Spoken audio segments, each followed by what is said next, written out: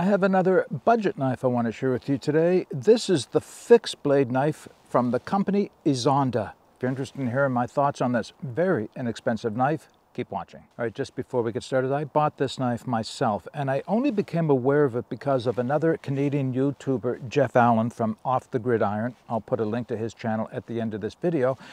So asked me one day, had I ever heard of it? Had I ever tried it? And I said no. He said he had one himself. He was quite impressed with it. So I searched it out on Amazon. That's where I purchased it, Amazon Canada, for $15.99 Canadian. I don't think there's another knife on Amazon that cheap, at least not one that I would want to use out here in the woods. And yeah, so I've been using it for some time now, and I thought I could give you my thoughts on it. So what we'll do is I'll just bring the camera a little closer, give you some close-ups of the knife itself, its specifications. I'm going to be doing some demonstrations with it, but I'm going to limit those demonstrations more to carving, not batoning, because this is not a full tang knife. It is a partial tang knife, and to be honest, I have no idea how far back it goes. There's no information from Ezonda on it. I expect it's less than halfway. I couldn't even tell with a magnet, but we'll talk more about that in a minute. Let's get started. All right, just before we focus in on the knife itself, let me share with you the sheath. We'll put the knife down, pull the sheath in. So, thermo molded plastic, drain hole, thumb push off, little ridges down inside for detention. But what makes this sheath stand out is the belt clip. Well designed for holding onto your belt and rotatable and stiff detents as well. I think that's a nice feature on this sheath. Otherwise, it looks very much like a Morris sheath. Let me grab the knife, put the knife in. Now I'm going to speak to retention. You have to push it in and hear the click. If you don't, it's not fully seated. The retention on this could be a little better. Now, once it's clicked in, it's in far enough.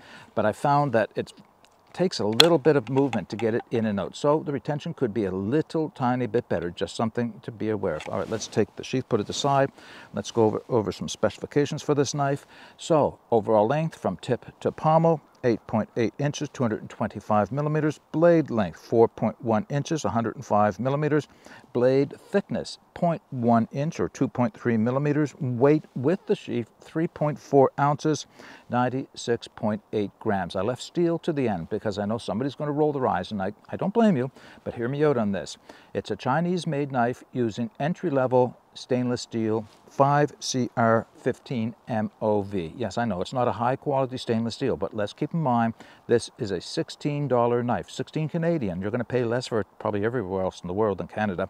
So the price certainly matches the steel, but that's not the only story. It may be a budget steel, but that's not the problem, or not the issue. The issue is, does it live up to your expectations? Well, that's what we're going to be doing today. I have been using it. You can see it's nice and dirty, so I have been testing this, and I have a little bit of use on it, enough to pass a few comments on about the steel choice itself. Really, it's more about the heat treat than it is anything else, and I can talk to that. All right, let's just go over the design of the knife. So you can see it very much resembles a Mora clipper, with the exception of the handle. We'll come to the handle in a minute. It has a clip point blade. It has a full Scandi ground, and it is full Scandi ground. There's only not even a real micro bevel on it, more of a polishing bevel on the end of it. The back is fairly sharp. It'll certainly scrape, as you'll see when I get to the demonstrations. Just very much like a Mora, right? Okay, now when we get to the handle, this is where this really shines for me. So the handle is a hard plastic with a rubber overmold, but it's the shape that makes this so nice. As you can see, it has palm swell here and in that dimension as well. Otherwise, it thins out to either end. Just a little bit of a beak at the end, a little bit of guard at the front, and there is a ramp for your thumb just beside the blade here. And it is this tactile feel of this rubberized overmold that really makes it feel. Now remember, I have XL, at least XL, maybe double XL hands, and this works for me. Could it be a little bit bigger? Yeah, but you know what? It's a $16 knife. Can I use it like it is? Absolutely, as you'll see. It'll work very well. All right, there's not a lot more to say about the knife. I just want to talk to the company for 1 second before we start the demonstrations. So the brand name is Ezonda. The knife blade is called the fixed blade knife. That's it. When I looked up on their website, I actually had a little challenge to finding this, but it was easy to find on Amazon. The rest of the knives in their lineup, yeah, okay. They're paramilitary, G.I. Joe kind of knives. Nothing that interested me. This one did, for obvious reasons. This is the only knife that I found in their lineup that was actually something I would consider. All right, now let's just do a few demonstrations with the knife. All right, very simple demonstrations. As I mentioned when I opened the video up, this is a partial tang knife. I really have no idea how far back the tang goes, so I'm not going to do any batoning with it. It very well could withstand some batoning, but you know what? I don't need to with this knife. I'll have another knife or a hatchet or an axe with me when I take this out. So this is going to be used for crafting, and that I've done a considerable amount on it. So my usual demonstrations are first to do a little cross batoning to show you that the edge can stand up to that. So I do that by creating an L7 notch and something that will turn out being a tent peg. So let's start with that. Then get this thing to stand still. All right. Put my stop cut in. Yeah, that's about a third of the way in. And now just carve it out. And the Scandi grind and fine tip on this knife make this job real easy. No problems at all, okay?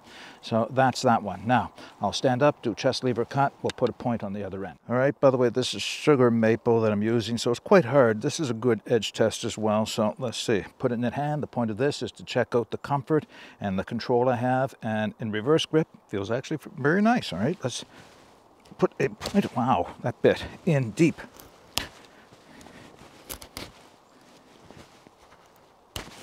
Really deep. Just like a Mora.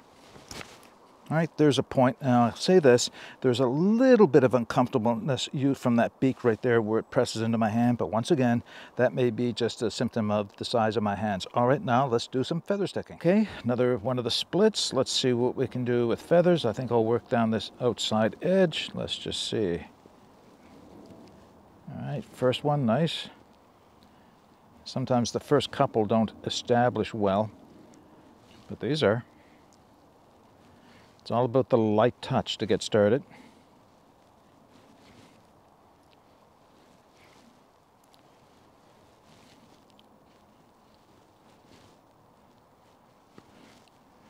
You know, I'd say it works just like a Mora, but I'm actually using it or liking it a bit more than a Mora because of that grip. It's just comfortable. I don't have to hold on tight. It seems to fit my hand nicely.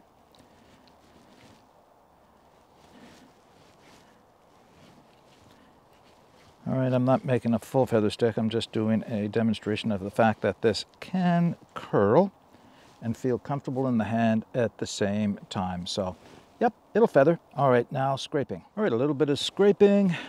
Same piece or another piece of maple. Using a bit of birch bark to hold it on. You can see how mucky the ground is. Let's see if I can fuzz this stick a little bit.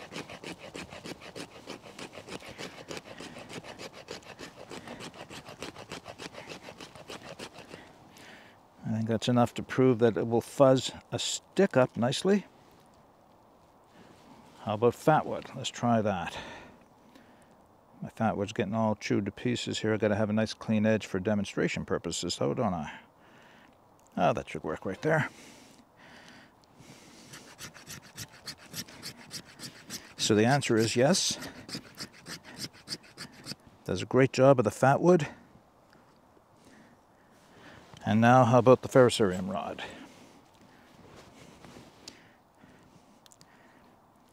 Plant my hand this time. I think I'll do the reverse one. Let's see. No.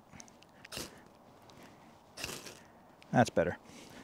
Okay, it scrapes.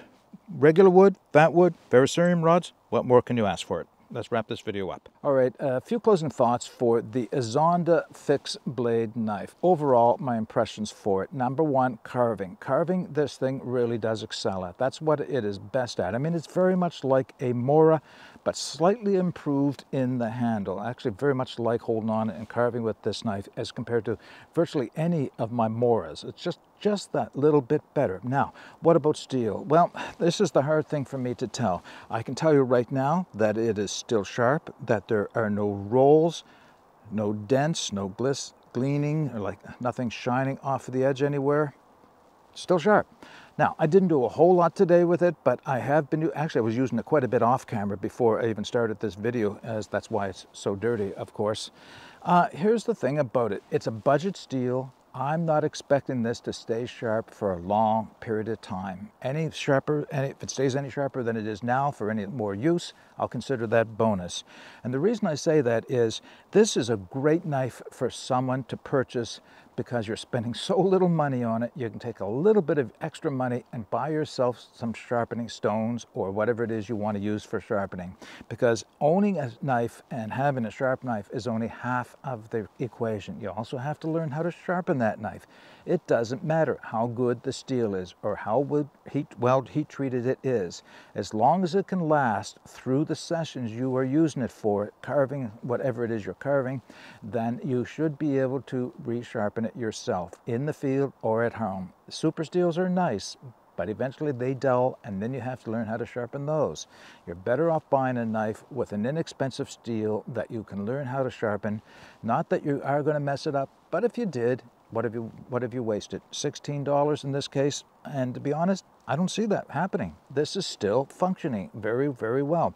What that tells me is it's not a super steel, absolutely not, but it is a good budget steel. It's doing more than I thought it would for me. It's lasting longer, it's staying sharper. It will need sharpening. Well, when I get it home, I always sharpen my knives, either run a ceramic rod and a strop, or if I have to, I'll put it to stones. But more often than not, if you keep a knife sharp, you don't have to spend as much time sharpening it later. That's my thoughts on that. So that's what I have to say about the steel. No, it's not high end, but it's sufficient to the task. It's not breaking, it's not chipping, it's not rolling, it's not doing anything like that. But it will dull, and it, like all steels, it will dull, maybe a little faster than others. All right, that's everything I have to tell you about the Ezonda fixed blade knife. I will put the links to where I purchased mine, as well as the Ezonda website. You might have to search to find it on their website. I'll put that in the video description. If you have any comments or questions, put those in the comments section below. But until next time, get out and explore and take the path less traveled, because it will make all the difference. Bye for now.